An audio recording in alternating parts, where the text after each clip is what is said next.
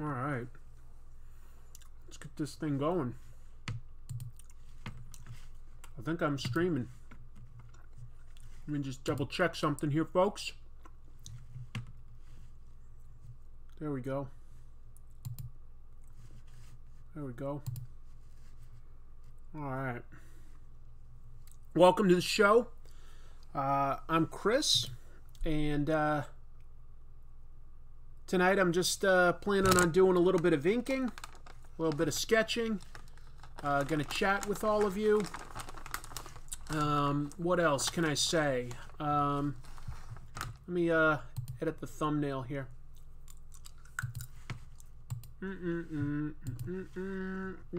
Appreciate anybody joining me tonight. I host a show called ComicTropes, where I talk about comic book history, techniques by various creators, kind of dig into the weeds there. And every once in a while I'll have a live stream where I can just, you know, catch up and chat with everybody. And that's what I'm doing tonight. As far as what I'm drawing Wayne and Dell from the streaming show Wayne, which you can see for free on either Amazon Prime or YouTube. I think it's pretty cool. So that's what I was in the mood to do today. Let me just make sure, see if, yeah, it looks like I've got several people jumping into the chat. So thank you, folks. Appreciate it. I'll be chatting with y'all in just a second. Let me just post that this has gone live so that, you know, some people can potentially see it. Some more people, I mean. Some people. You all count as people. In fact, you're probably the most wonderful of the peoples. So, let's see. How do I share this? How do I share this? There we go. I'm just copying the link and posting it to my Twitter account. How's everybody doing tonight? I know it's pretty late in certain time zones. It's 8 o'clock my time. Couldn't really do it earlier because I worked today. And it was a tough day. I sell cars for a living, so I work on commission, and I would say that I'm usually pretty good about it. Hold on, let me just mention this. This is exciting. Matt, thank you so much. I appreciate that. A £2 super chat. I really appreciate that, because actually that ties into what I was just about to say. So typically I'll sell a car or two, or maybe even 3 or so a day. I do all right. But today it was really quiet at work. I didn't sell a car, which means I spent 8 hours at work earning $0 today. But that's okay. That's just how it is sometimes. Sometimes you sell a bunch, sometimes you don't sell any. It balances out. 4 a.m. 4 a.m. Matt, you must be, what, like somewhere in England maybe, or thereabouts? Let's see. Got a bunch of folks in there tonight. Thank you so much. It's awesome to have company. I'm just here to talk comics while I sketch. It's not that I'm trying to show off my art skills. I always like drawing. Every once in a while I do it live. Try to brush up on some skills maybe. And it's a great opportunity for me to chat with everybody. So that's all I'm looking to do. Wow! I just got another super chat. I was not expecting that. So, John, thank you so much. He's got a dancing pear that proclaims #1 fan. Well, that could just very well be the case. It's not everybody that will pay money, hard-earned money, to give me a dancing pear. So thank you very much. 5 a.m. in Gay Paris. We love you, Chris. Well, thank you, Fernando. Thanks everybody for being here. Hope you all got a chance to see the latest episode I put out. It's on the idea of how comics were often used as, intentionally, used as propaganda in World War II. Primarily, of course, I'm focusing on a lot of American comics, but I do pepper in some commentary on the fact that there were other countries, both allies and enemies, that used comic books for the purposes of propaganda during World War II. I thought it was just an interesting topic. It was exciting for me. I got to talk about what I'm passionate about for the episode to be any good. But yeah, I'm proud of how it came out. So I hope that folks had a chance to see that. Yeah, I'm definitely pretty happy with that one. So that's the latest. And then, you know, with YouTube, you never really get a chance to rest on your laurels. Actually, I don't really understand that phrase. What is a laurel? I know it's a name, but what does resting on your laurels mean? Are laurels accolades, maybe? Could be resting on them? That's a weird metaphor. But anyway, you got to keep moving. And so I'm already hard at work researching and writing the next episode. And hope that that doesn't take me too long to get to all of you. In the meantime, just thought it would be kind of fun to do something a little different and do this. Oh, I can think of a question I've got for everybody. I know what to ask. So one thing that I've introduced in 2020 onto my channel is I like to do the occasional interview with folks in the comic book world. Not something I like, you know, want to change the channel to a full-time interview channel, but, you know, I do enjoy doing interviews and diving into somebody's work schedule. So with that, bearing that in mind, that I do interviews, you know, now and we'll reach out to creators and stuff, who would you be interested in seeing me interview, you know? Is there somebody that out there that hasn't done a lot of interviews, or somebody who you think, you know, I would be able to get something out of or connect in an interesting way?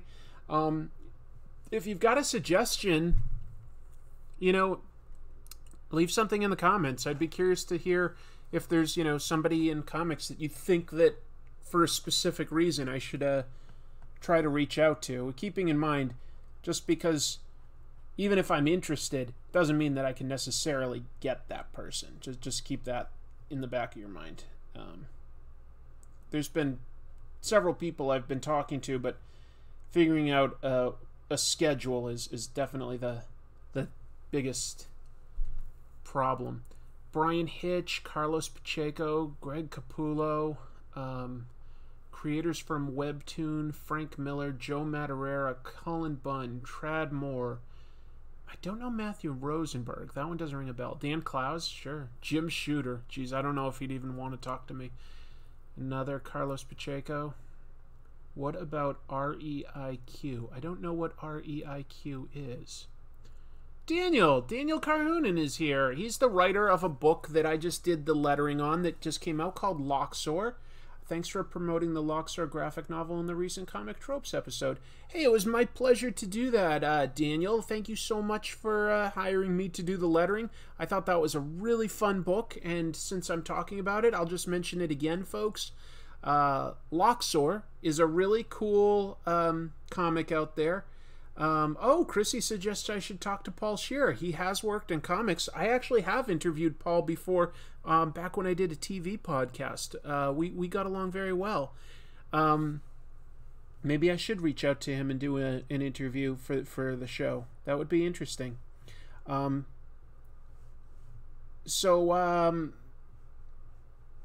lost my train of thought because there's so many things going on, but let's see. Looks like I've gotten some more super chats here. Thank you. That's just amazing. Let me scroll up and see. Josh Padilla, thank you. And Glenn Cochran, thank you both for the super chats. That's amazing. I didn't sell a car, but I guess I'm getting some super chats, so you know what? Good day. Good day for Chris. Thank you very much. Do I play any video games? Yes, Not as often as I used to since I started my YouTube channel, because, you know, I sort of feel like, hey, if I've got time to do something fun, maybe I should instead be, like, you know, working on the next ComicTropes instead. So a lot of times I will sort of like realize that I've got the impulse to do something like play a video game, and I'll instead sort of focus that impulse and instead work on ComicTropes. But sometimes I'll take a little bit of time out. I did play the recent Miles Morales game on PS4. I don't have a PS5, but on PS4, and I liked it. I liked it quite a bit. That was a very fun game. I like first-person shooters a lot, but I don't really have the time to commit to getting good at a first-person shooter. Like, you know, even if I pick up, for instance, the next Call of Duty, I probably won't get as good as I used to on those games, because I really can't. I can't be investing that kind of time these days anymore, playing a video game to the best of my ability. I like games, I just don't play them a lot. But if I came across a PS5, I probably would buy one. Let's see. Oh, thank you for the comment on the new animated intro. I was so excited to debut that. I hired Harry Partridge to do that. He and his assistant Yap, I think, really knocked it out of the park. If you haven't seen it, the latest episode I uploaded also features my brand new intro. There's a lot to digest in it. It's only about 10 seconds long, but there's a lot of references to sort of various types of comic books and specific characters with sort of knockoff versions, and it scrolls past a lot of them in rapid succession. That's very intentional, so that, like, you know, if this is an intro that I plan on having for a while, there's still sort of new things to pick up on over time. I mean, I know, of course, you could just go frame by frame and note it, but I think it would be more fun to just sort of over time realize, oh, you know what, in the deep background there, yeah, I'm noticing that Liefeld character now. I get it, you know. Hopefully that's fun.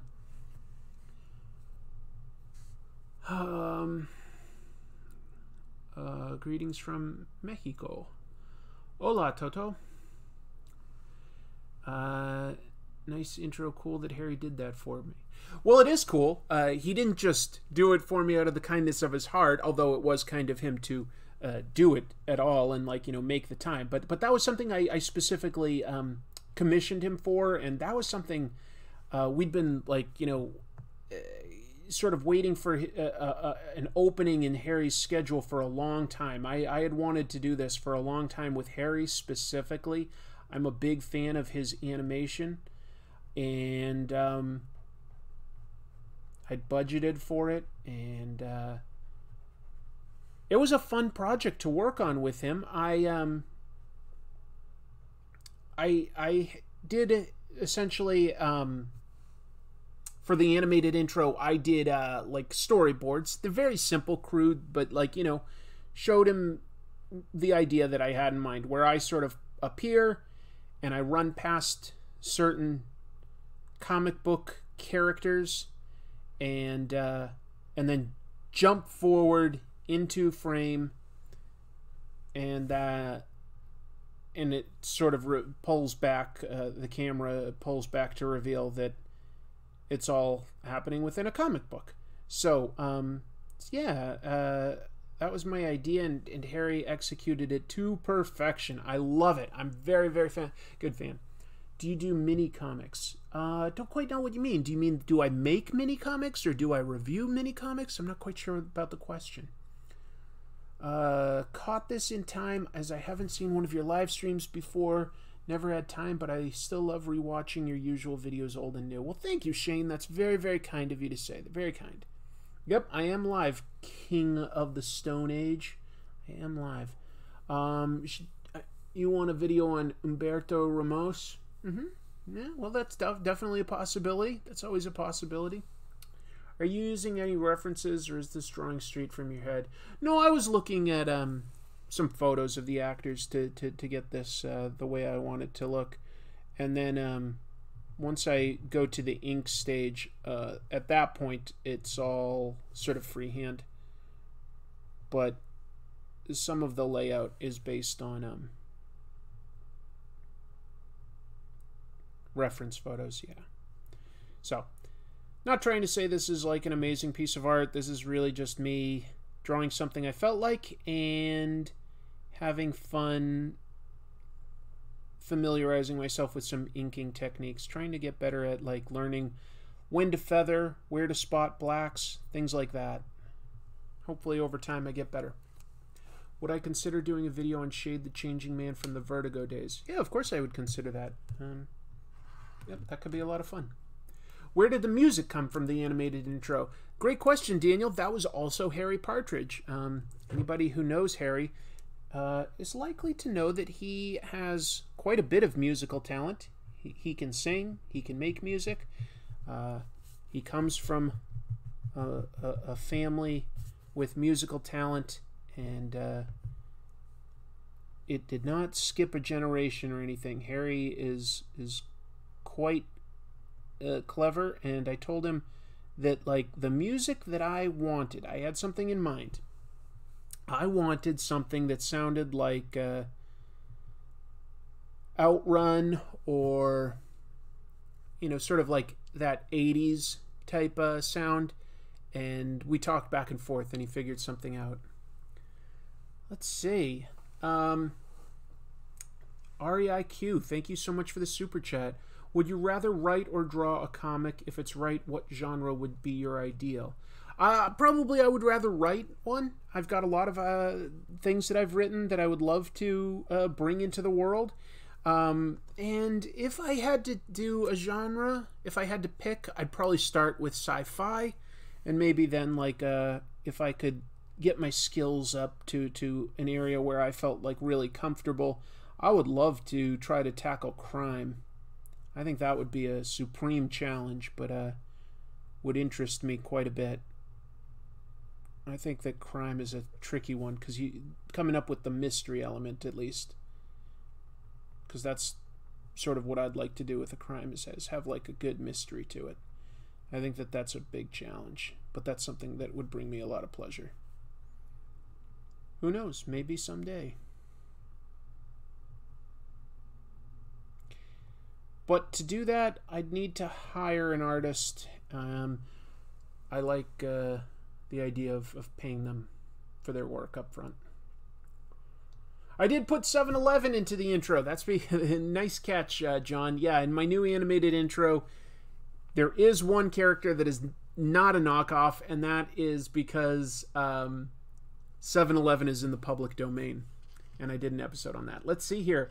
Two super chats in a row. Cristobal says, greetings from Chile. Love ya, and I cannot get enough of your videos. You are an amazing person and YouTuber. Great stuff, man. Ah, gracias. That is awesome. Thank you. And then Bane also. Bane! How much do you get that? Do you get people talking to you like this? Hope all is going well. I've missed your live streams. They help me relax. Oh, I'm not sure if you remember me, but you gave me some advice about teaching with comics in a past stream. Thank you. Keep doing what you're doing. Much love. I will keep doing what I'm doing. Thank you so much, both. That's amazing. That you guys have both made me feel really, really good. So thank you.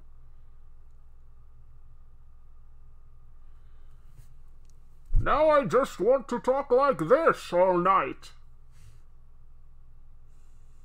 You get it all the time? I'm sorry. Do you get it done as well as this? Of course you do. Chris is a man of many voices. None of them good, but many voices. Let's see. I'm proud to be your Patreon supporter. Your vids are doing great work in terms of bringing up obscure parts of comic book history. How's the Berserk reading going? Pretty good. I picked up the second big hardcover volume. So I'm reading that and JoJo's Bizarre Adventure when I can carve out the time, because I do know that Berserk and JoJo's Bizarre Adventure are two manga series that several people would really like to hear my thoughts on. I've definitely noted that that's something people want. So working on reading it so that I can get as familiar as possible with it. And hopefully, you know, in 2021, I can talk about that. That would be nice. Thank you for being a Patreon supporter. I really appreciate it. ComicTropes performs his voice impersonations while reading Super Chats. The only voice I like to do is Bane.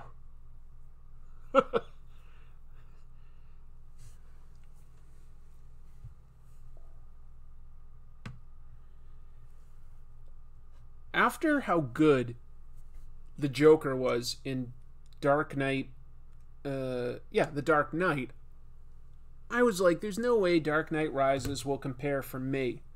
But I'll be honest, I know it's not everybody's favorite. I love Bane in that movie. But then again, I like Tom Hardy. I think he's a really good actor.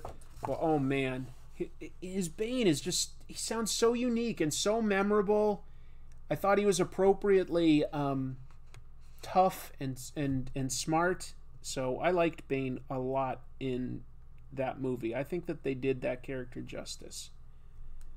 Bane is a character that, like, came out relatively close to when I was sort of starting to read the Batman comics. So a few years maybe after I'd been reading them, but like close enough that I've always had sort of an affection for that villain. I think Bane was I think Bane is a cool villain, cool character. Anyway, any experience with IDW lately? Really just Ninja Turtles. I like Ninja Turtles a lot. I'm trying to think if there's anything else I've picked up from IDW, but nothing's coming to my mind right now. Who is your favorite Batman villain? I mean, ultimately probably Joker, but I'm also of the opinion that Batman should probably have more interesting one-off villains that he truly does, you know, defeat either through, you know, rehabilitation, or the villain gets their comeuppance by, you know, something working against them. But, you know, I like mysteries, and I think that, like, mysteries work best with, like, you know, a new sort of enemy as compared to, like, you know, the Riddler coming back again. So I do think that Batman should probably have a few more sort of one-off villains that you're almost like, oh, I wish that guy would come back, but then they don't, and that's okay. But I do, yeah, the Joker has a lot of what's good in a arch enemy, because he really is sort of the opposite of Batman in so many ways.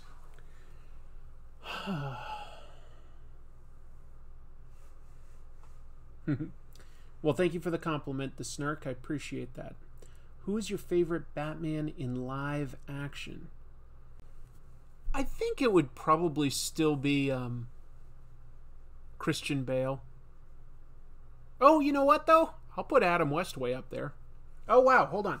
I loved Wayne. I am glad Amazon picked it up, hoping for season 2. Man, me too.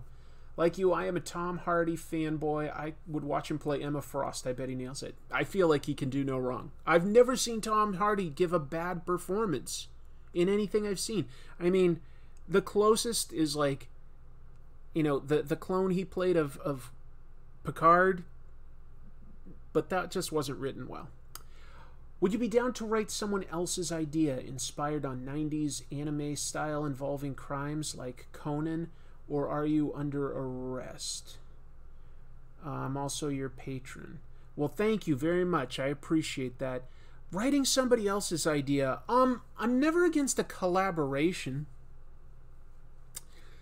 But my time is, like, so little that, like, writing just somebody else's idea as work for hire, it's like, I don't know what I truly bring to the table in that equation. You know, because I'm not like an established writer. If I was an established writer and I could bring a project to a publisher and get it published, sure, I get it. I can see where I'm bringing the value, and like, you know, if I was charging for that, it made sense. But otherwise, you know, I'd rather get some of my own ideas out there before I really start doing a big collaboration writing-wise. I'd love to work with other artists. Dr. Pig, yeah. Oh, Venom. Yeah, you know, Venom wasn't great, but I don't blame really too much of that on Tom Hardy. The writing in that is questionable. Like, you know, I don't think that the character is... It's not as good as it could be, but I think Tom Hardy makes it better than it otherwise would be. I really do believe that. I think Tom Hardy was pretty good in that. You know, he gave the character an interesting sort of accent and way of talking. He played it pretty well. Read any weird video game comic adaptations yet?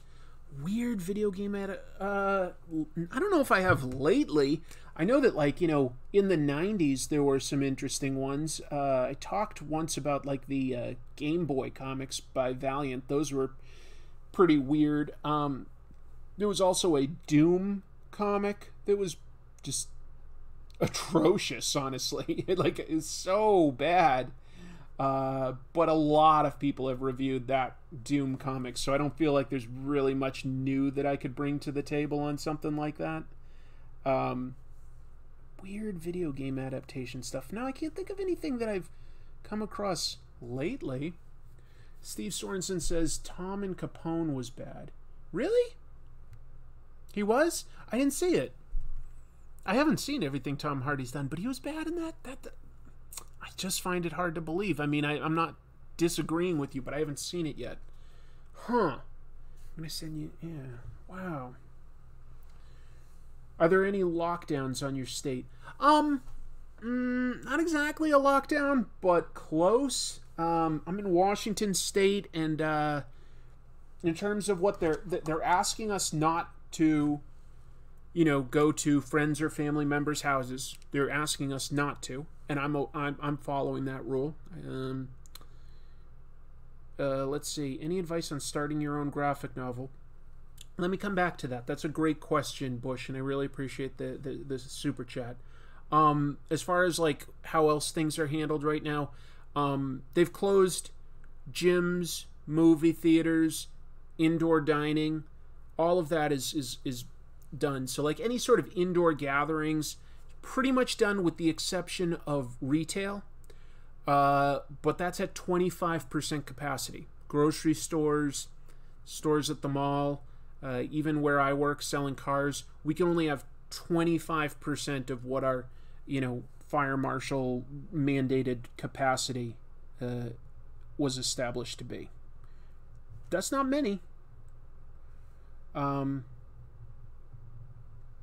So yeah, those are our rules. Advice on starting your own graphic novel. Well, a graphic novel, you know, sort of implies a lot more pages than, like, you know, just a comic book. So I would say you got to be patient with something like that. Be ready to work on something for the long haul. As far as writing goes, you know, I have taught some writing for comics classes back when I lived in the DC area. I used to teach for the Writers Center. I helped get a grant so that they could, like, teach a comic book writing class. And I would say that, you know, just make sure that you have an interesting conflict that will change your protagonist in some way, or at least change the audience's understanding of the story when they finish it. You know, make sure that there's a conflict that the only way that your character is going to change is by going through that. And have a character that's dynamic. They have to have flaws, or at least one really, you know, prominent flaw, as well as, you know, their abilities and stuff. They can't be idealized. So it's a trick. In England, everything except essential shops is shut. That's basically how it is in my state right now. I would say that's basically it. Everything except essential shops. And, you know, you could argue what's essential. But, yeah, so that's where we are. Favorite Taco Bell order or fast food place? I don't love Taco Bell. I'll eat there if, like, I don't know when I'd eat there, but I'd eat there. I wouldn't say that it's my favorite. So if I have to choose there and instead just say fast food, I would say ideally, you know, I'd probably like a burger, but I also really like Popeye's chicken. I think that Popeye's chicken is the shiznit. I think that was from an Adam Sandler movie, but it's not coming to me what one that is, but yeah. Ireland is finally out of a 6-week lockdown today. Wow, that's intense. That's intense. But you know what? Like, I give props to anybody that can, like, sort of obey and do that, because I'm sure that it helps everybody. And I would love to get past COVID, and a lot of people in my country just aren't really cooperating. It's tough. Yeah, Little Nicky, that's it. Not a great movie, but there are still some parts that make me laugh. I want to be just like you once I grow up, Chris. No, I'm sure you'll be better, man. I'm sure you'll be better, Preston. What is your favorite Batman story?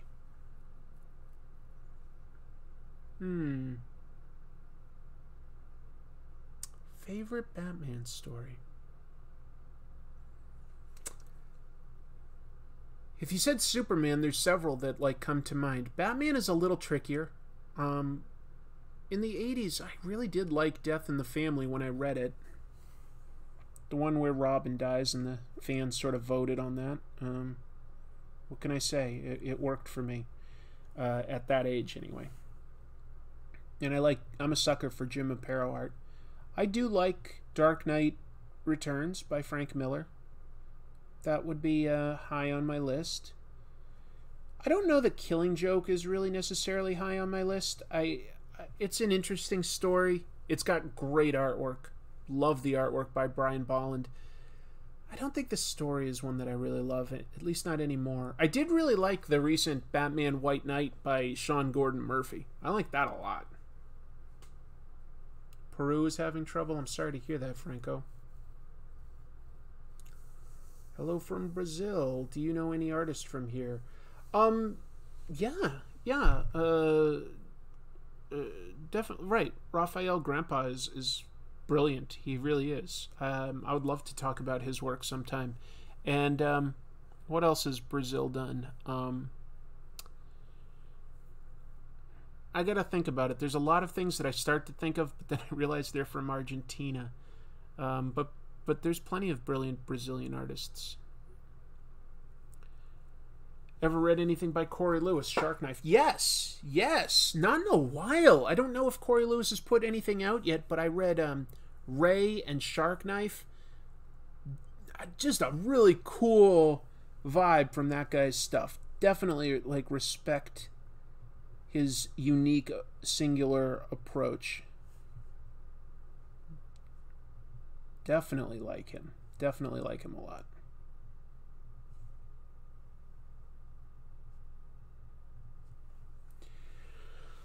Let's see. Deodato. I'm not a huge fan of Mike Deodato. I'm not. Have you checked out Al Columbia's newish book? No. What's he doing? Al Columbia's a fascinating guy. I don't know that I like. I respect his work. I don't know what to think of him as a person. He's an artist. He's out there, man.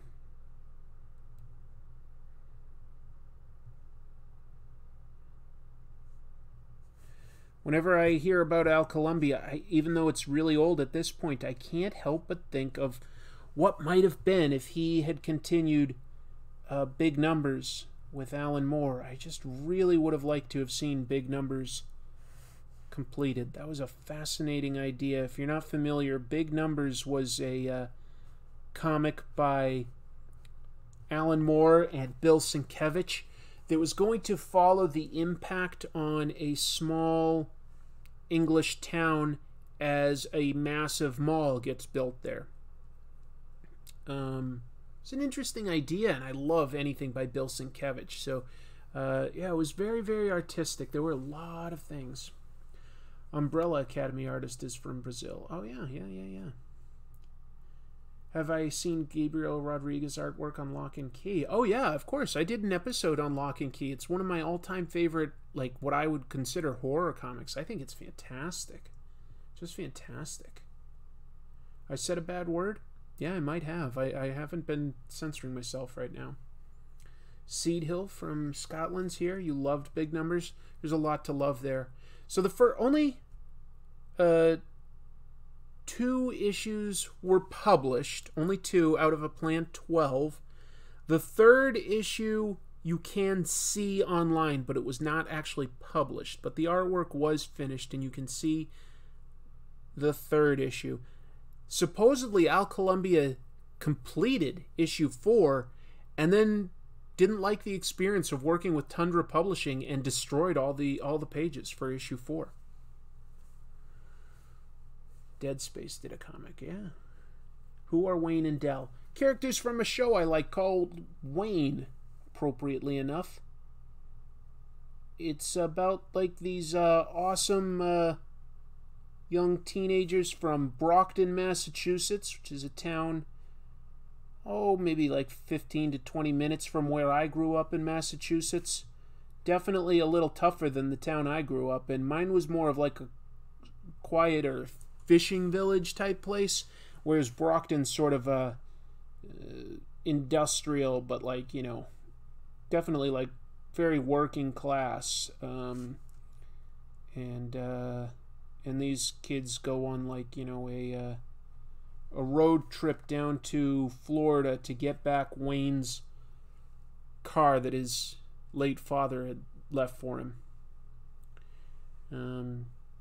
It's funny and it's violent, and several episodes were written by the team that brought you movies like Zombieland and Deadpool. So if you liked either of those, you'll like Wayne.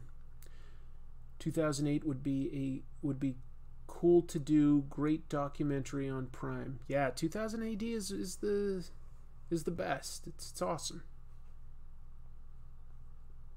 Fishing village. That's my sister. She's there. I mean, at one point anyway, it was. Probably not so much now. But that originally, that's what my hometown was. She's laughing because it's not really anymore. I mean, there are fishermen there, but it's not really anymore. It's more just like, you know, a place for people to commute to Boston.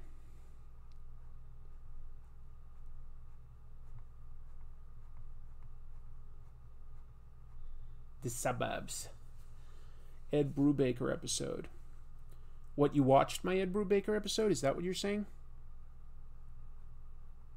I love Ed Brubaker. Like, no question, one of my favorite writers in comics. Does some of the best crime stories in any medium, and he happens to do them in comics. I love what he and Sean Phillips do together. What a team. What a team. What an iconic team they have become. I am planning my first comics in my language. Good. Always love to hear about people being creative and going for what they're passionate about.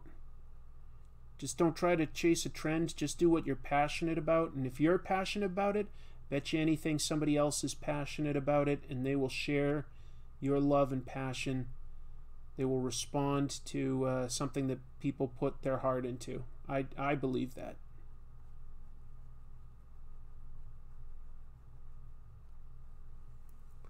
Brockton, the City of Champions. Brockton. Yep. I'll tell you, the 2 kids that they got to play Wayne and Dell on that are incredible. Like, their accents are so good. Neither of them are from Massachusetts, but their accents are so well done. I hate a bad Massachusetts accent. Drives me wicked bonkers.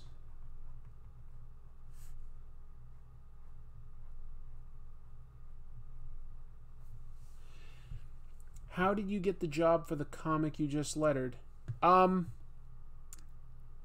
Daniel knew that I'd lettered stuff before. I don't know how. I must have mentioned it either on my show or on Twitter or something like that. So Daniel's the writer of the comic Loxor, and he just reached out and offered a paying gig, and I was like, sounds like a fun comic. He showed me some art that he'd already gotten, and he hired some really talented artists. The idea sounded fun. It was a paying job. Like, why wouldn't I take it, you know?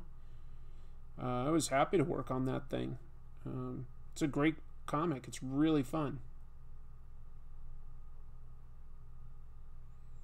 I recommend it. You can find it on Amazon. That's one of the easiest ways to get it. Lauxor. Loxor. It's about a planet full of robots that should be able to, you know, change into vehicles and stuff, but for some reason they can't. And so somebody in the government like hires Loxor is like a private detective robot, and he's hired to figure out the mystery of why the robots can't change anymore. Pretty cool. I think anybody out there would like definitely find it funny, action-packed, great art, lettering's fine, it's unobtrusive. That's the trick when you letter. You just don't want to have it called attention to. You want to make it just easy to guide the reader. You're supposed to go from, like, you know, this part of the panel to that part of the panel. It's clear that this tail goes to this character. You know, like, just really just clear and otherwise just not noticeable. Are you familiar with the book Dead Rabbit by Jerry Duggan that was canceled last year? No, you know, I guess I'm not, but I do like Jerry Duggan's work, so I'm surprised I missed that one. Do I like Neil Gaiman's run on Sandman? Yeah, that would probably be a good topic someday to cover. Have I read the first half of the Sekiro manga? I haven't even heard of it, so no, I haven't read the first or the second half or any half. That one is not one that I am familiar with, I'm afraid.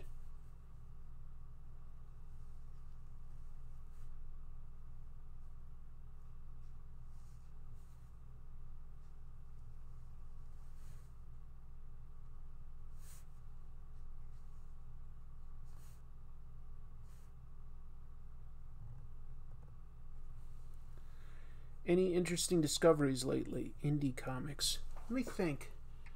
Not discoveries, but I picked up the huge compilation of Berlin by Jason Lutz. That's really good. That's a good one. What do you think of Dan Slott? Yeah, I know that Dan Slott's a little controversial in that some people don't really care for his comics, and some people do. Everything I've read by him, I've enjoyed. I liked his work on She-Hulk, and I liked his stuff on Spider-Man. I really liked the Superior Spider-Man story arc. I thought that was really cool. I thought he had some good ideas there. So I tend to like Dan Slott's writing. I wouldn't say that I've read everything that he's put out type of thing, or, you know, followed him to that close of an extent, but I like what I've read by him.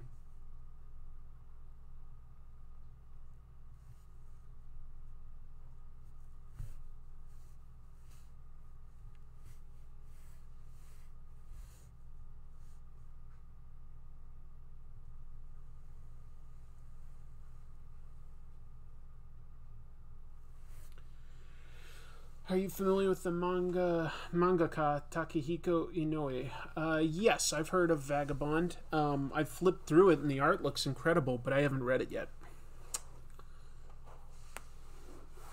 Oh, canceled for copyright reasons. That's weird. Oh, I've definitely read Mouse, Eric. Yeah, Mouse is a classic. I think everybody should read it. It's quite an impressive story. I think it's still the only comic that's ever won the Pulitzer. So, yeah. Favorite thing I've read lately? One thing that's up there is Kent State by Durf Backdurf.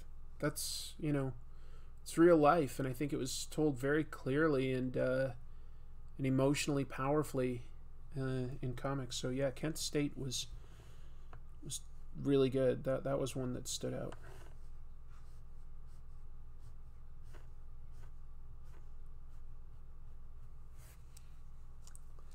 Do I have a strong opinion about piracy of comics?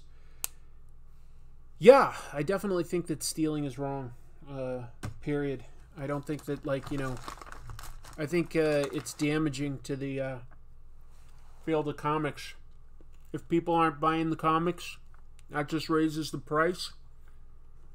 I think if people aren't searching for back issues because they can just pirate them, takes the fun out of the hunt and the search, the pride of ownership of getting something that you're really passionate about. And yeah, I just think that it's I don't agree with it. Are you going to color this? I was thinking about it, Chrissy. I was thinking about it.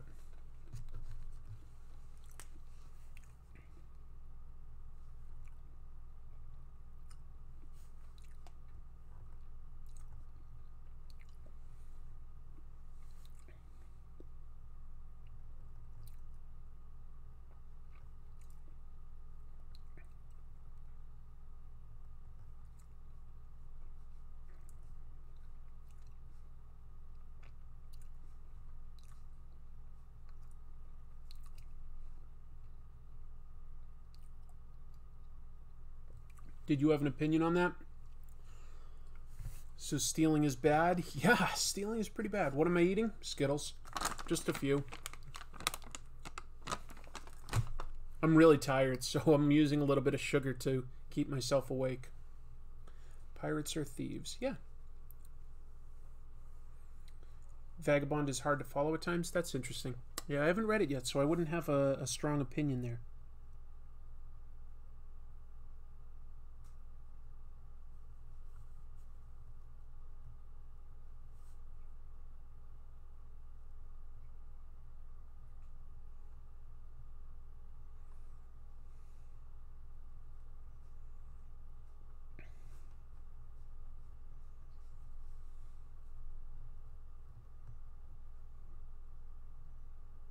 Well, thanks for the suggestions earlier on, like, you know, who you'd be curious about seeing me interview. That's really helpful stuff.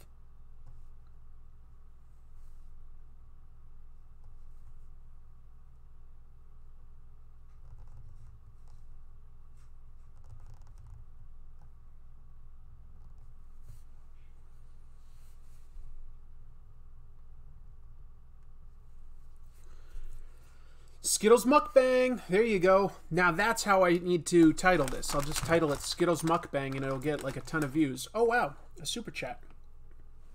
What did you think of Alex Ross's comments about how his Kingdom Come work was being used for the CW and not being compensated? I didn't hear about it on the Word Balloons podcast, but I did see him mention that on Twitter. I think it was specifically that new show Stargirl. When that came out, they very clearly based photos of characters on his drawings from, or paintings from JSA.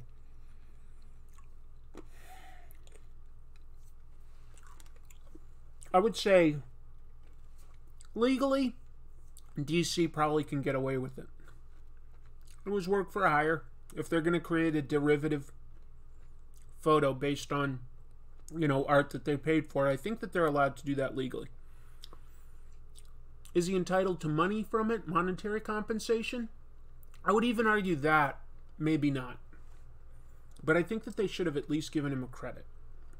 I think morally that was the least they could do and should do. They should have given him a credit. So that was not awesome.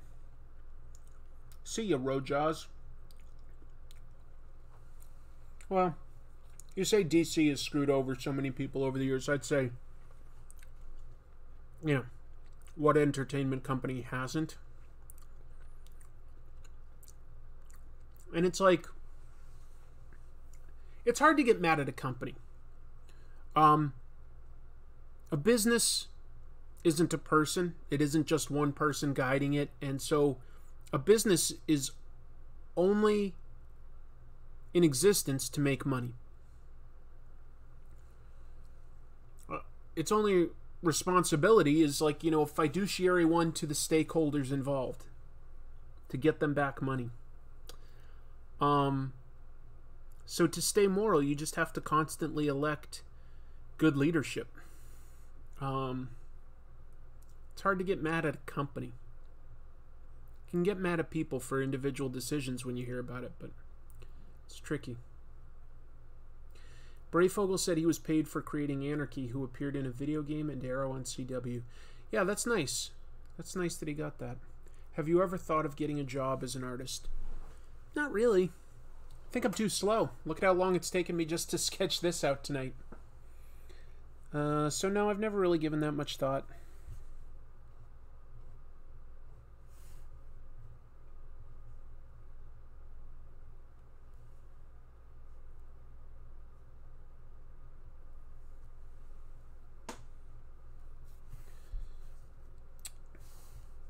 I love drawing. I love graphic design as well. And when the opportunities present themselves, you know, I do try to take advantage of that. I'll do, like, you know, a freelance drawing here or there. This year I did a page in a Kickstarted comic called Death in Comics, and I did some lettering in Loxor. So I had some published work this year. I just, you know, I'm just not good enough to draw all the time. I'm gonna head out. Well, thank you for the super chat here. Keep going strong there, buddy. Will do. I love you, man. Fun fact, Chile is a long country. The length of all of Europe, in fact. Love you. Very cool. I'd love to visit Chile. I'd love to visit almost every country in South America, but the ones towards the top of my list would be Peru, because I'd love to see Machu Picchu. I'd love to go to the huge CCXP Comic-Con in Sao Paulo, Brazil. I might like to see Rio de Janeiro in Brazil. I'd love to go to Argentina and Chile for the food. There's a lot of places I'd love to go. Is Hickman's East of West any good? It's quite good. If you like apocalyptic sci-fi westerns, that's what it is. It's apocalyptic, it's sci-fi, and it's a western. I have not done a video on Jack Davis. It would be an interesting potential topic to discuss his work. He was great. He was great. I don't think I did an episode on Micronauts, Eric. I mean, I may have mentioned them related to something else, but I don't think I haven't personally done an episode about just the Micronauts.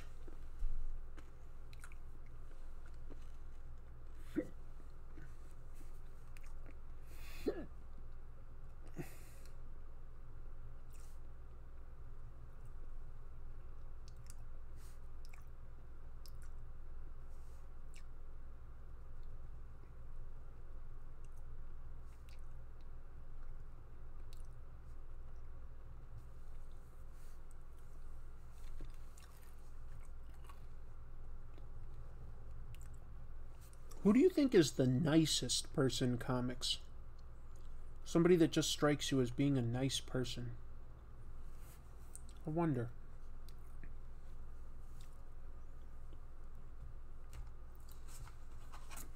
Glad you liked the recent episode, Jay. Thank you very much. Do you think that comics reached a peak in the 60s as far as things such as excitement, sophistication, unique and talented artists, and affordability? No. Nope, I think the best is still to come. I think that the only thing about comics is that too many people think superheroes when they think comics, when they should just be thinking comics is an artistic medium. There's so much more we can do aside from superheroes. Superheroes are fun, but they're also sort of for kids. Doesn't mean that other people can't enjoy them. I still enjoy the occasional superhero comic. But superheroes are wish fulfillment. I think that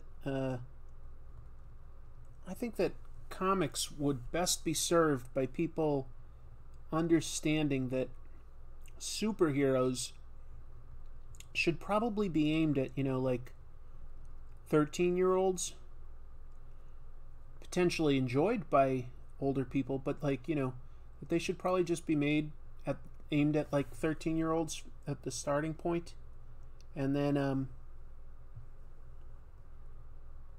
tell other types of stories for other audiences. Tell nonfiction, tell crime, tell sci-fi, have westerns, have every sort of genre under the sun. Have superhero stories that adults can appreciate, but don't aim them at adults as your starting point or age with them.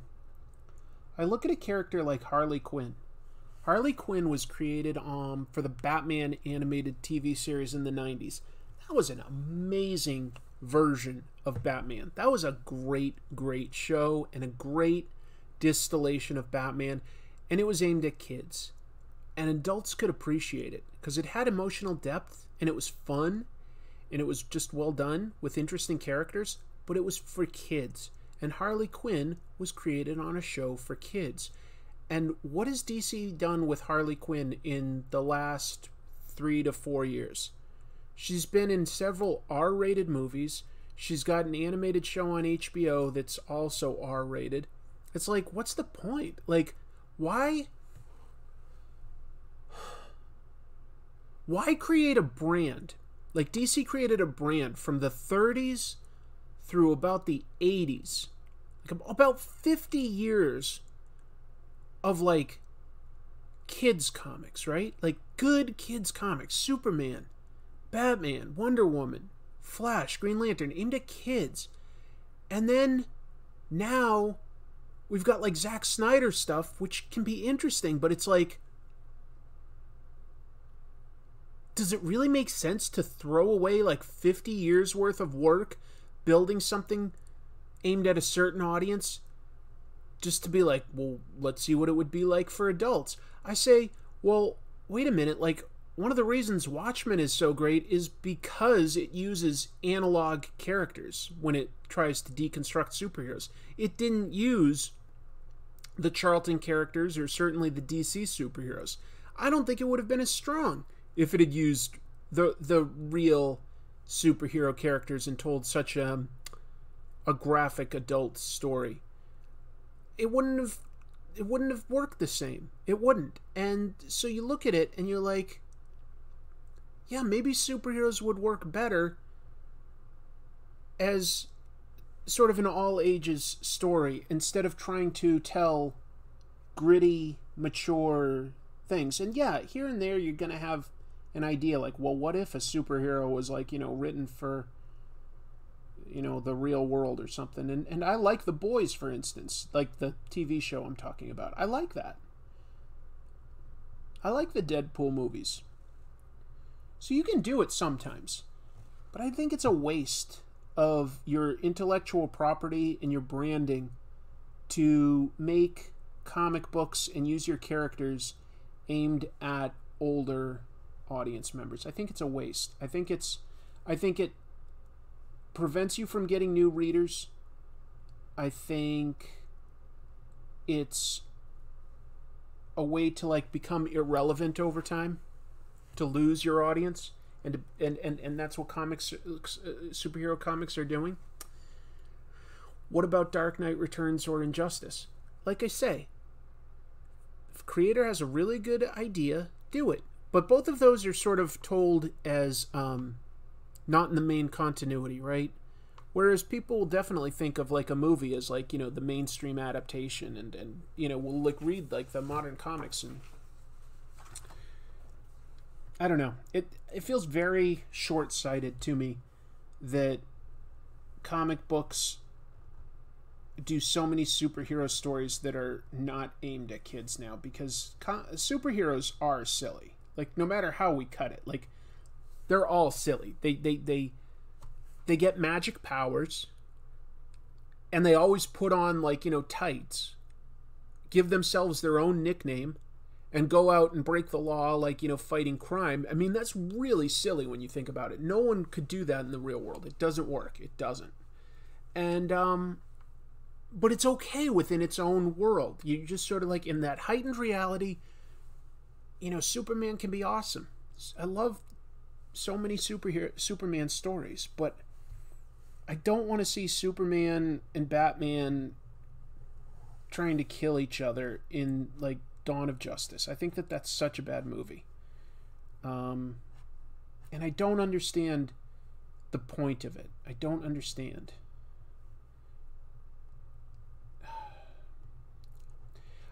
It's very late and I'm having trouble like making my points as clearly as I want. All I can say is like there are good stories with superheroes for adults. I'm not saying that there's not. But also it's short-sighted to move it in that direction overall. It's short-sighted. You lose your audience.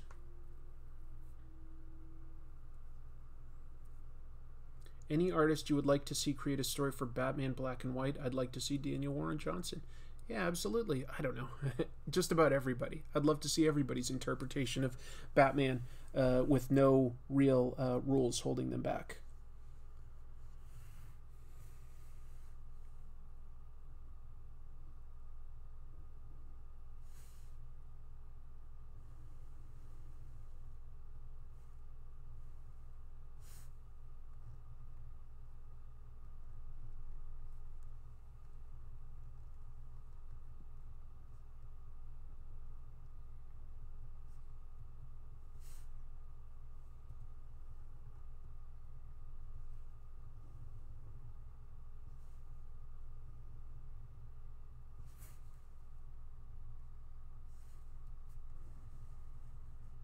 I hope I didn't sound too grouchy just then.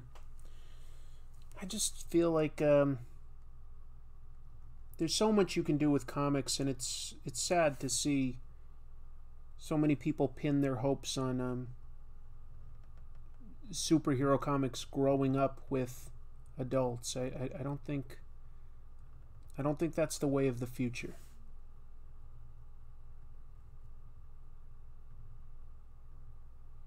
But I do think no matter what, comics as a medium are here to stay. There will always be comics. I'm not worried about that. I'm just concerned about, you know, the idea of superheroes being marketed to adults. Besides Akira, Ghost in the Shell, what would you recommend in the way of cyberpunk?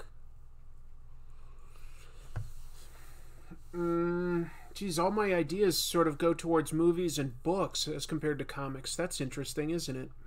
Does anybody out there think of like certain comics when they think of cyberpunk? Because I'll be honest, I'm thinking of things like Neuromancer and Blade Runner as compared to thinking of a comic. It's a tough question, Horizon. Didn't expect it to be, but it is. What do you think the future of comic books... What do you think is the future of comic book superheroes? Just going back to basics, you know? You see something like All-Star Superman from, like, what? That's got to be, like, almost 15 years ago or something at this point. But that was, like, a perfect, fun, silly version of Superman that was so well done, was totally appropriate for all ages, including adults. You can definitely appreciate it. Comics like that just don't rely on decades of continuity, just rely on a good story.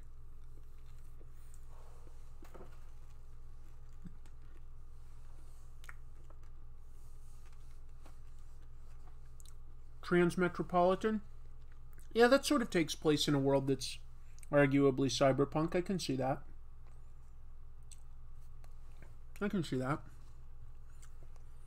You know what I need and I don't have is my ruler, so that I can make some straight lines for these houses.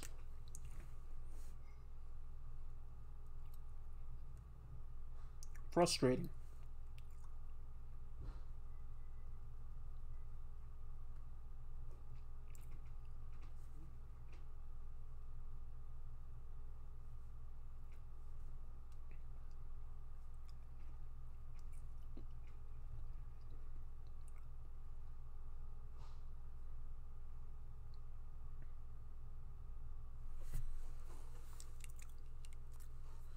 What do you think of Y the Last Man? I love Y the Last Man, but I don't think I've ever been disappointed by Brian K. Vaughan.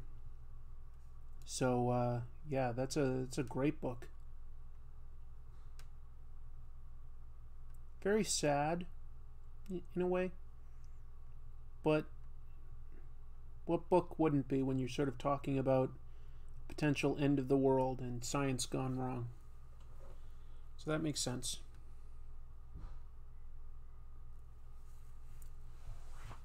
How was your Thanksgiving?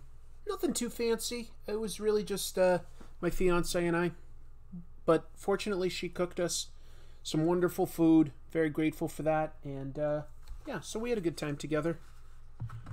I already have Thursdays off. That's just the day I take off work. So I worked the day before, I worked the day after, and you know, so it wasn't really much of anything for me other than just, you know, having some good food with my love.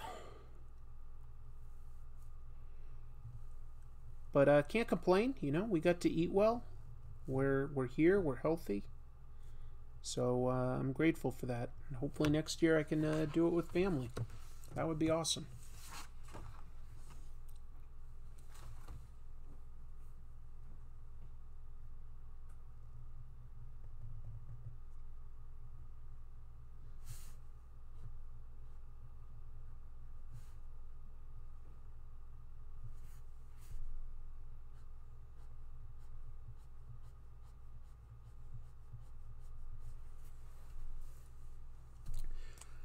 Have you read any old comics from the Soviet Union? No, I would love to. I would be utterly fascinated to know what kind of comics they make in Russia. I have always been curious about that. I would love to see some comic books from Russia.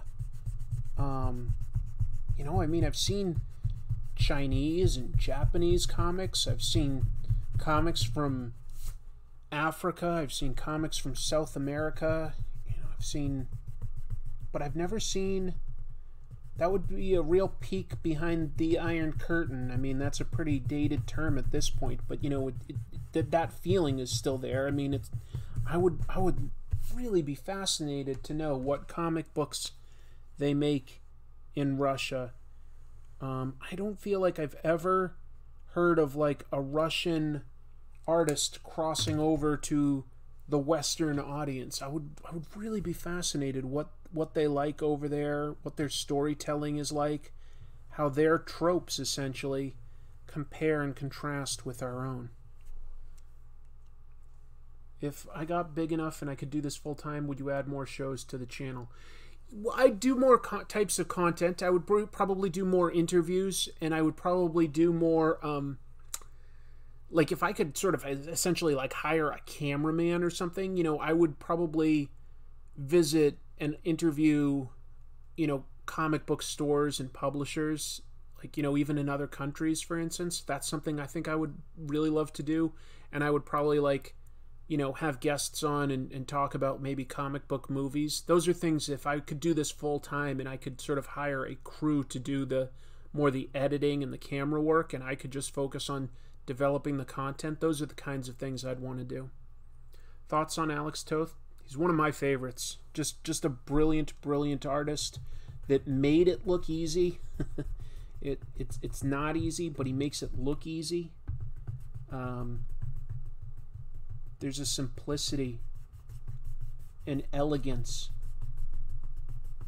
to Alex Toth's work, and very few can actually duplicate that. Some, but not many.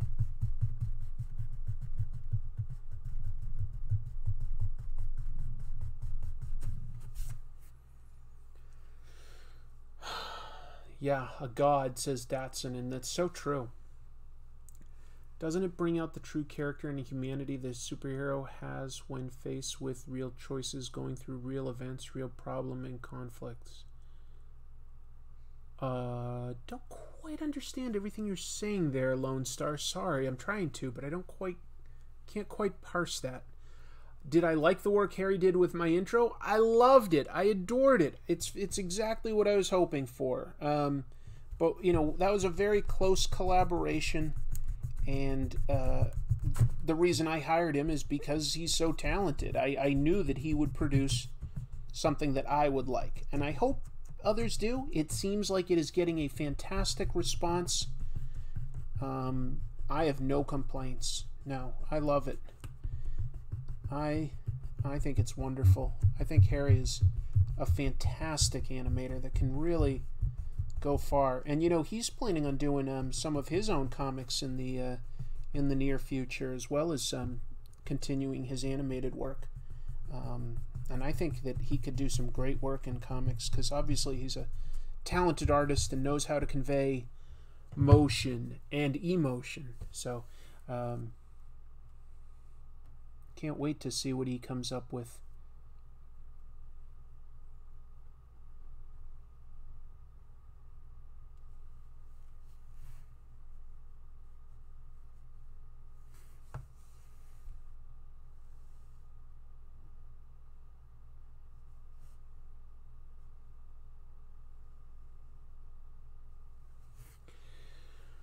Let's see here. What else? The new intro is great. Thanks, Andrew. In honor of Elliot Page, any favorite trans creators in comics? That's a good question, Rebel. And I have to admit that I'm not overly familiar with a wide variety of trans creators. Although, you know, of course, there's only so many trans people within the population, so maybe that's normal. I've read some of the work of Magdalene Visaggio, and I think it's quite good. But that's about the only one that I'm familiar with, you know. Maybe that's my oversight. I'm always looking for good recommendations, though, so if somebody had a recommendation of a creator who happened to be trans, I'd definitely give it a look.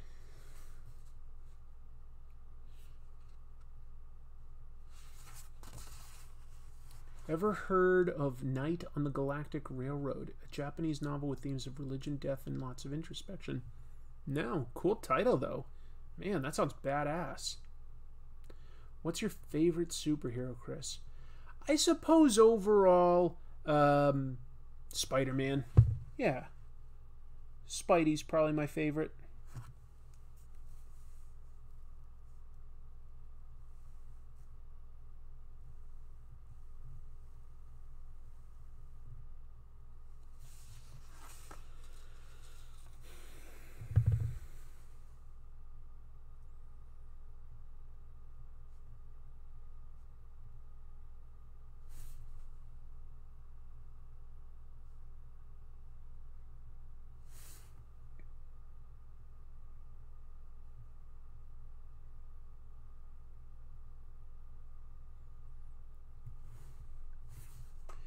Anybody else thinking of getting HBO Max so that they can see the Wonder Woman movie on Christmas?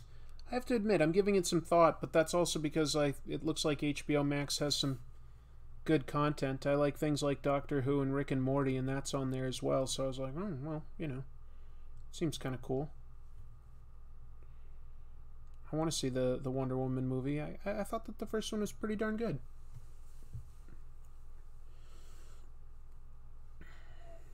Video on Vince Collette inspired me to work more on my inks and what not to do. I also really like your lettering on that comic you were plugging. Well, thank you, Jake. That's really kind of you. That's really kind of you. Julia K is a great trans cartoonist to follow. Okay, Julia K. Try to remember that. Trying to get my little brother into comic books. He is 11. Specifically superhero comics. Where should I start? All-Star Superman. All-Star Superman, definitely. What else? What else?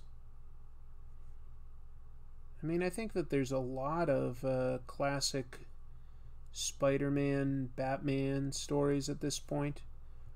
So, I don't think that should be an especially hard thing to crack if you just go to a comic book store and see what's available.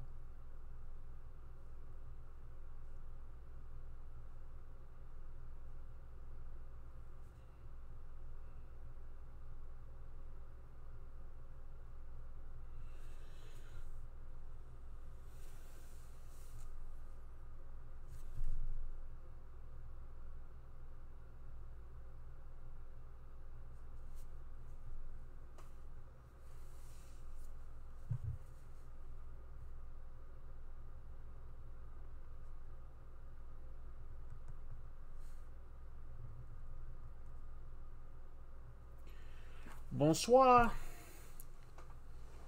Super Sons? Yeah, that's a more recent Superman story, right? Bonsoir.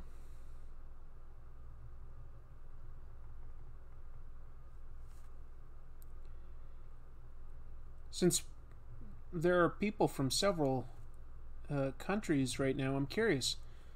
Who out there speaks the most fluent languages? I only speak English fluently.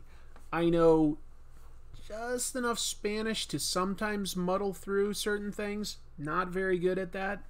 I'm learning Japanese. Pretty bad at it, but can start to at least read, know like the basic phrases for how to get around and be polite.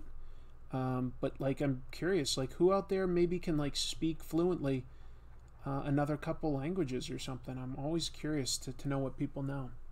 Have I ever thought about starting a podcast? Well, you know, I actually used to do one for like about 7 or 8 years. It was called Television Zombies, and I just talked about various genre TV shows of the day with my friends, and then we also, or I would specifically, have a segment in there where I would interview the various, you know, writers, actors, directors, etc. that like worked on those TV shows. Interviewed quite a few famous people, and that was fun. But I eventually got sort of burned out, and I wanted to talk about something that I was a little more passionate about, which was comics. And I don't really think I need to do a podcast about it, since I'm pretty busy doing YouTube about it. I don't have much more that I need to say on like a podcast than what I say, you know, on the show that I make. But I have had some interest in potentially starting a podcast that I'd still probably issue through YouTube, where I'd talk about franchise movies, like talk about every movie in a franchise. So I might do that at some point. I spoke 4 languages fluently when I was a teenager. That's amazing, Daniel. Native in Urdu, can speak English fluently. Wow. Wow. I'm living in Osaka and can get by okay reading and speaking. Still a long way to go. I'd recommend going through Genki 1 and 2 and the workbooks for Japanese training. I have them, so I might. Yeah.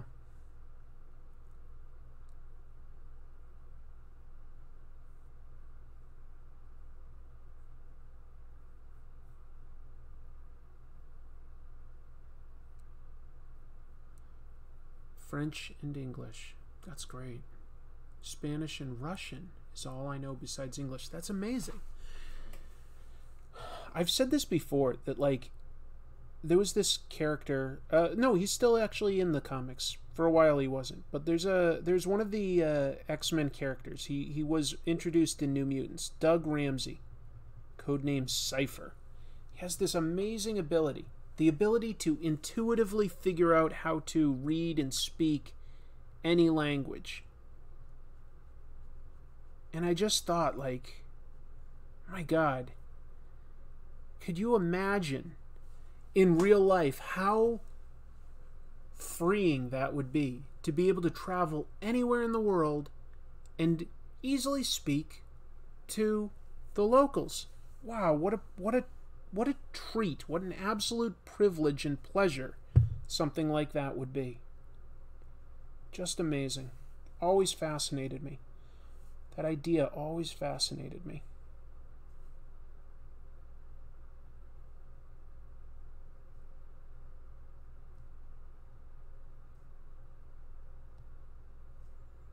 Truly a superpower I would love to have.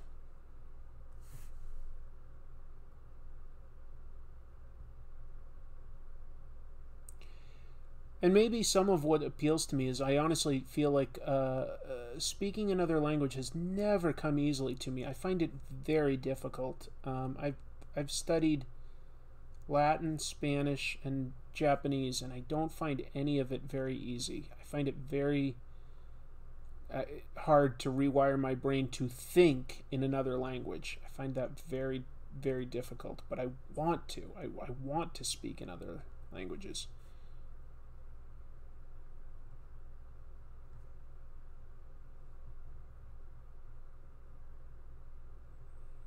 Talk about the kind of thing that, like, if I had a genie in a lamp and he would grant me some wishes, there's something I might wish for, the ability to speak every language fluently.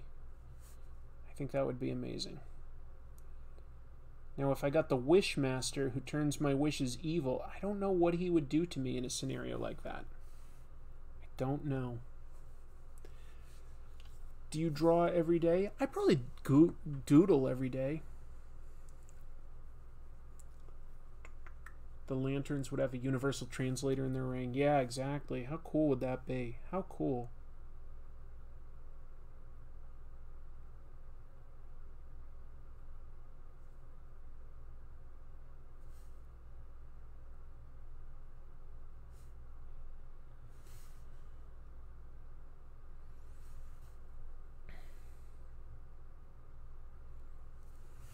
Wishmaster would make you mute, deaf, and blind.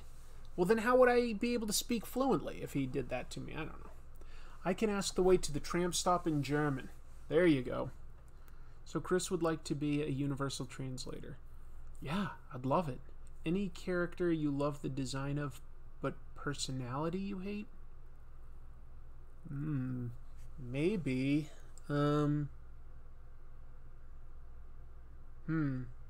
Probably just don't read, like, a comic book like that, though, to be honest. I haven't watched Utopia. I heard somebody say a friend watched it and they liked it quite a bit, but no, I haven't seen it. I don't know. I don't know much about it.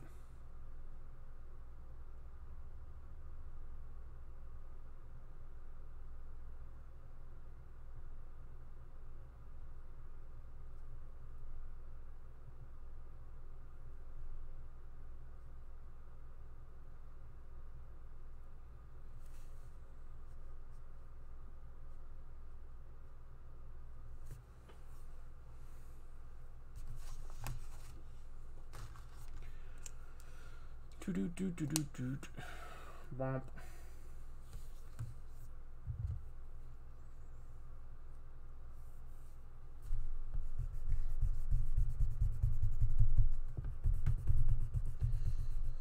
Let's see. I would I'd love to color this, but I'm not sure if I actually have any flesh tones. Maybe this one. Fruit pink. Just sort of do a little up here. It's kind of bright. I might not really be able to color this.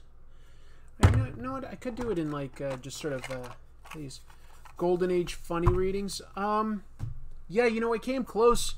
The last episode started as me researching silly Golden Age characters. And then I just sort of obviously went in a different direction because I just became fascinated with the idea of how so many comics in that Golden Age were being used as propaganda. And it just sort of took me down a different path. It's awesome that you're so chill and open when it comes to your videos. Well, thanks. Just can only be what I do. What are you hoping to get from your fiance for Christmas? I hadn't thought about it a whole lot yet, actually. It's kind of a good question, but I'm not sure if I know what I really want for Christmas all that much. You know, I mean, I don't really need anything, I don't think. There's some comics or games that I'd enjoy, art supplies. You know, I'd love more Copic markers. I could use flesh tone. I don't know. How about any of you out there? Is there anything you're really hoping you'll get for Christmas? I hadn't given it much thought. Maybe one of your ideas will inspire me and I'll be like, that's what I need. I don't know.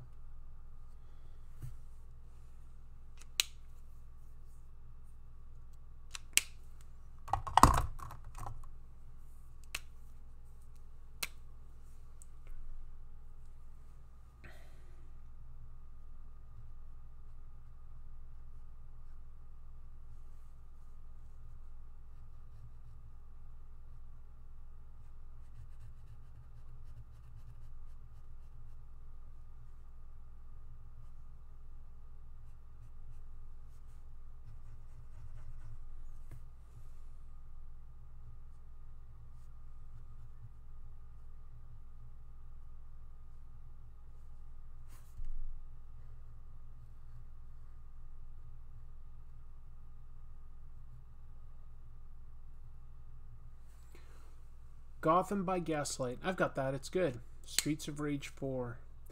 I hope to get inspiration to finally draw my comic. And if you're going to wait for inspiration, let me just say, you'll never get it done. Better to just force yourself to do it, and trust me, it'll come out better than you fear. Maybe not as great as you hope, but it's the only way to get it done. They made a Lego set with more pieces than the Millennium Falcon. Yes, the Roman Colosseum. A new phone. Ooh. I'd quite like a COVID vaccine. Man, I'll take that over anything else. Absolutely.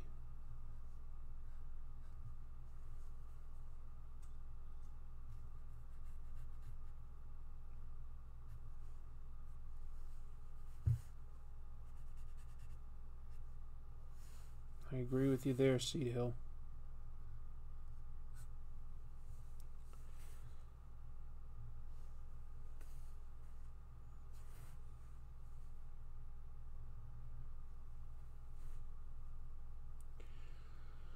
A new desk and chair, sure. I just moved a few days ago. All right, yep. New clothes, yeah. A spinner rack and chair. Spinner racks are cool. Spinner racks are very cool.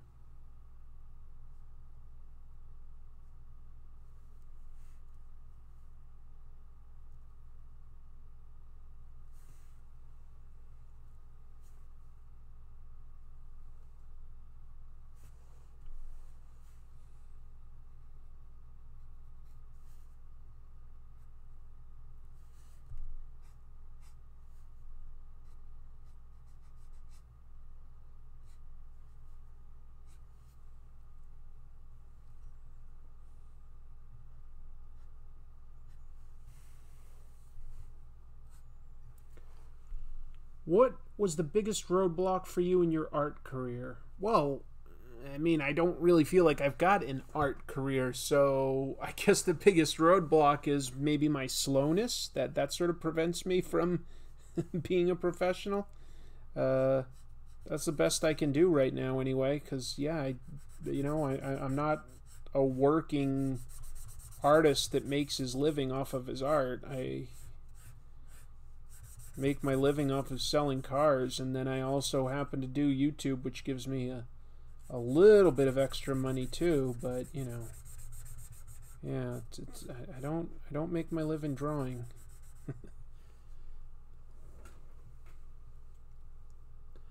Who is the worst comic book artist in your opinion? Worst? It's hard to say. You know, I try not to necessarily think in such negative terms. I mean, the worst would have to be somebody that started out bad and never got any better. But beauty's in the eye of the beholder. So, you know, anyone I say, somebody else could just come along and go like, oh, their art does appeal to me. And I'd be like, okay, then I guess I'm wrong. So, I don't know. You know, there's artists that I don't get excited by. I would say that, like, honestly, like, artists that bore me enough that I can't really remember their art are less interesting to me than artists that I actively dislike, because if I dislike it, at least I have some level of engagement. Like, you know, am I a big fan of Rob Liefeld anymore? Not really, but I did like him when I was, like, you know, 13, 14. I get what's attractive about his art. I'm disappointed he didn't get better, but at the same time, at least I'm showing some level of interest in what he puts out, as compared to there's plenty of artists out there that I completely forget about them. So it's really hard. That's really tough to come up with, like, who I think is the worst. I also think that, like, just as who I am, I just try not to think in those sort of negative terms and like, oh, this is the worst. There are things I don't like. Sometimes I talk about them on the show, but I talk about them because I'm like, you know what, we can learn from this. I can say this isn't well done for this reason, and by acknowledging that, hey, maybe the rest of us won't fall into that trap or pitfall in the future. So there's something to be learned there. Did you sell any Did you say selling cards or cars? Cars, vehicles, SUVs, pickup trucks, sedans, that stuff. Who's your favorite Spider-Man artist? I think I probably have to give the credit to like Ditko for creating everything important about Spider-Man, including the way he sort of moves and just how cool he looks and unique. But there are others that are way up there. I would say that Stuart Immonen is way up there. I always really liked Eric Larson's Spider-Man. Mike Zeck has done one of my favorite all-time Spider-Man stories, Kraven's Last Hunt. Boy, he was good on that. So there's a lot of different artists that I really admire that have tackled Spider-Man at one time or another. You know, there's Gil Kane did some great Spider-Man stuff. John Romita Sr. and Jr. have both done Spider-Man things that I really, really admire. So it's hard. I'd have a hard time, honestly, even like ranking my top 10 in any definitive order, because it could change on any given day. Do you have a preferred method for one-time donations? I think it doesn't really matter. Like, super chats are great and coffee is great. I think I get a little bit less taken away on coffee. Doesn't really matter to me. Most of those one-time things go to me, so I'm always super grateful when something like that surprises me.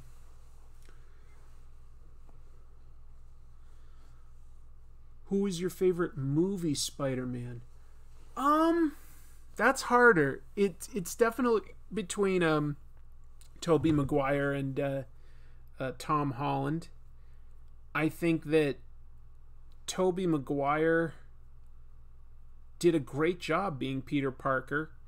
He did some funny quips as Spider-Man. I don't think that those movies gave him as many funny quips, whereas the current ones do. That's hard. Tobey Maguire's is a little, I think, closer to the comics, because we get his, his origin and more interactions with his main cast, whereas the MCU Spider-Man sort of interacts with the rest of the Marvel universe. I'll give it to Tom Holland, but barely. What about Andrew? I love Andrew Garfield as an actor. He's been in a lot of great movies. I didn't really buy him as Spider-Man. I thought he was a little too cool. But maybe that works for some people. I'm not saying he's a bad actor. It just didn't really work for me.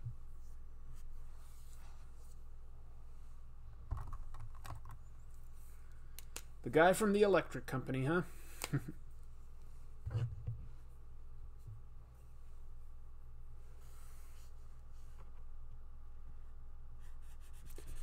I'll probably be wrapping this up shortly, because I just realized that it is getting late for me, which means it's probably getting late for everybody. But I'm very grateful for the company. I'm grateful for the questions, and I'm grateful for the super chats. Like, people were very kind tonight.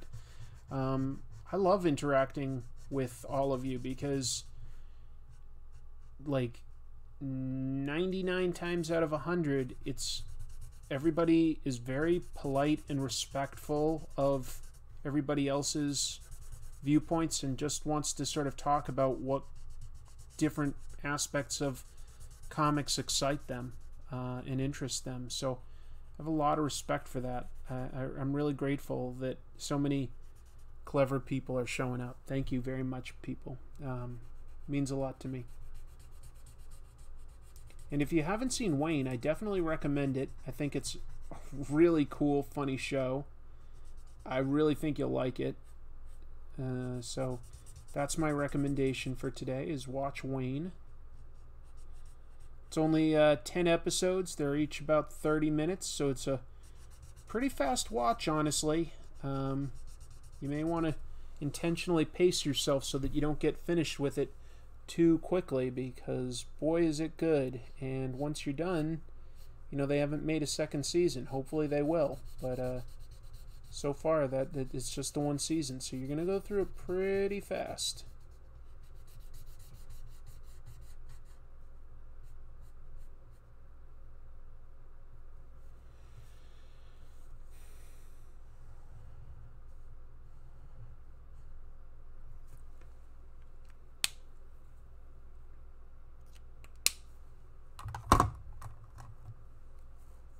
Wow, thanks, Chris Sears. That's so nice of you. I hope I never get used to getting super chats, folks. You have no idea. Well, maybe some of you do. It's such a pleasant surprise. It really is. To think like, wow, somebody enjoyed what I did enough to donate some actual money. That it's always flattering. It really is. It's always a genuine, pleasant surprise. And all I can say is I really do try to do the best I can on the show and to come up with interesting topics and an interesting way of presenting them. I've got so many ideas. I'll never run out of ideas. I promise you that.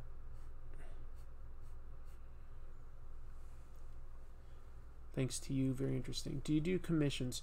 I usually don't have time to do commissions. If I ever do have time, I'll announce it, but I really, you know, I just don't have much time. Like I said, I don't have time to play video games. I don't have time to do much else. All I do is I'm either at work, or I'm making, you know, comic tropes, or I'm sleeping these days. I know I used to put out more episodes, like, you know, like every single week for like several years, and then this year that slowed down to closer to like once every 2 weeks. Thank you, Gary McKay. That's really, really appreciated. I figured it out, and I may have mentioned this in like, I don't think I mentioned it in a comic tropes video. I may have mentioned it in a previous live stream.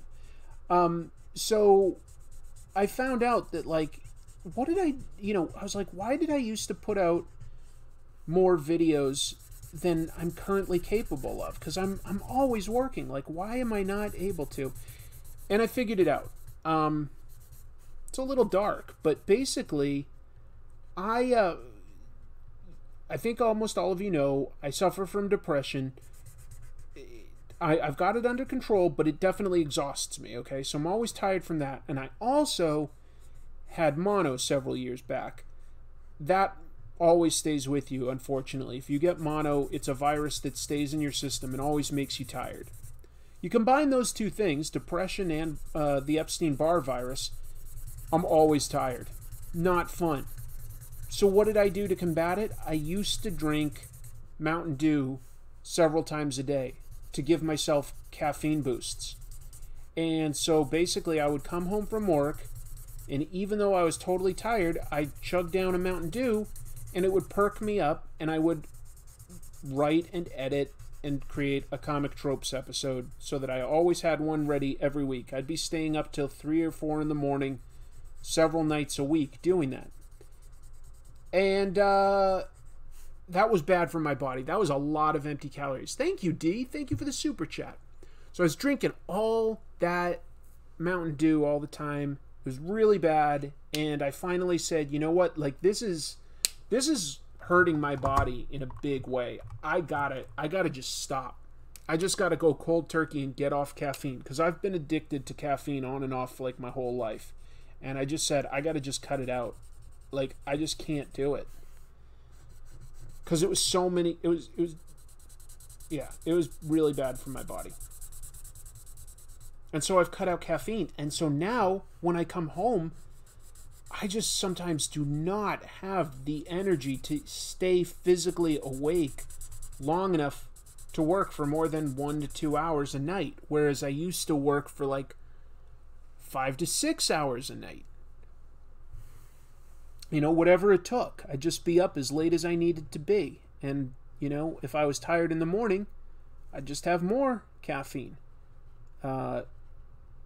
It just wasn't good for my body. I had to stop it. I had to. I hope you can understand that. I know it might be frustrating that I don't put out an episode every week. I wish I could. I physically can't. All I can say is I'm putting them out as often as I can. I'm trying to do the best I can there. I just had to balance that against my own health. And so that's basically what's up.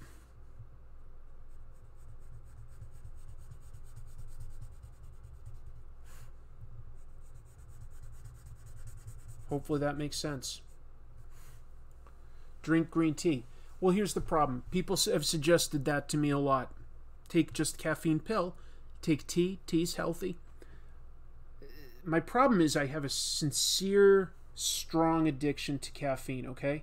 So, yeah, if I was drinking green tea, not too bad for my body, would work well for a while, quite a while.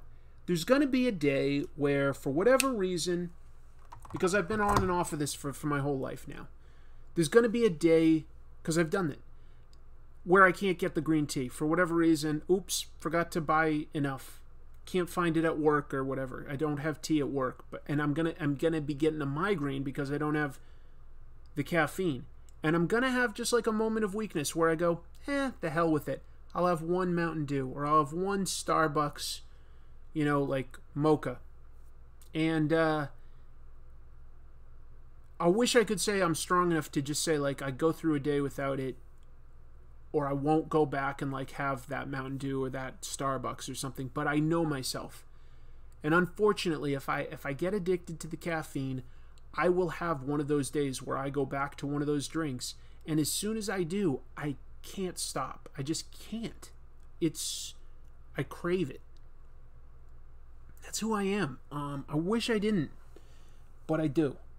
And so that's like why I can't really, I just can't do caffeine. I just can't. I always want more. That's the other thing. It's like, because I always feel tired. So if I start feeling that tiredness, it feels so bad that I'm like, oh, I gotta have more. I gotta have more caffeine. And I just can never get enough. It's better to just sort of like feel the exhaustion, fight it as much as I can. Like right now, I could have fallen asleep for the night like hours ago, but I wanted to do something productive. So you get started on a project, and I can do it for a little while, you know, and that's good. Oh, thank you for the super chat. Been binging your videos while drawing my comic this year. It's really inspiring, and your interview's amazing. Thanks, Chris. Well, thank you, Elias. I really appreciate that, and I hope to do more interviews. I gotta think of some more fascinating creators to reach out to, and I've been doing so far. I just realized, like, just all writers. So it's time that I spoke with some more guys like artists and letterers and inkers and colorists and editors. So there's a lot of people I'd love to get their opinions on things. There's a lot of people out there that I'd love to talk to. So hopefully that's something that can continue to happen throughout 2021. I'll do my best. Whoa, Guillaume says, do you know the European comic writer Jean Van Hammer, writer of 13 or X3? I don't know how you pronounce that, to be honest. Largo Winch and Thorgal. Recently, Thorgal and Its Amazing Pacifist Conan. I know the title XIII. I don't know if it's pronounced 13 or not. I've read a little bit of that.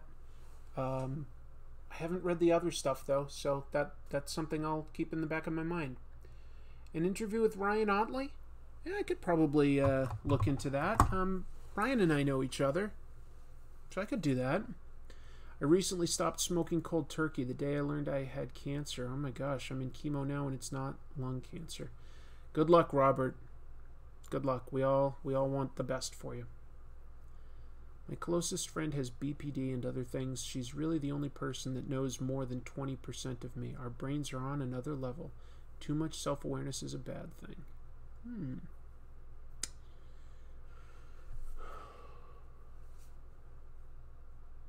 I always appreciate getting some nice recommendations from everybody. So trust me, it does not go unnoticed. I think I'm going to call it there. I think that I need to get some sleep. It looks like I've been going not quite 2 hours, but an hour and 45 minutes. That's a pretty good amount of time to ink and chat with everybody. I've had a good time tonight. You guys have helped make this a really good day, because you know, I worked real hard today, and like I say, I didn't sell a car, and it was driving me nuts. That's when you work real hard all day, but you didn't make any money. When you're commission based, it's like, what did I do with my day? But tomorrow's a new day. Tomorrow hopefully goes better, and it's you know, we're in a time where I can't easily hang out with my friends, certainly not my family and everything, and it's rough. So to be able to occasionally do a live stream and get to talk with all of you, answer some questions, pose some questions, talk comics and things that we like, it's a real privilege. I'm glad that I can do that with everybody here. It means a lot to me. So thank you all. I really appreciate that. I'm going to end the live stream now. Thank you very much for being here. It means a lot to me. I will see you soon. And just know that I'm working on another Comic Tropes until I see you soon, next time. I'm sort of stuttering out this end because I'm getting tired. But until I see you next time,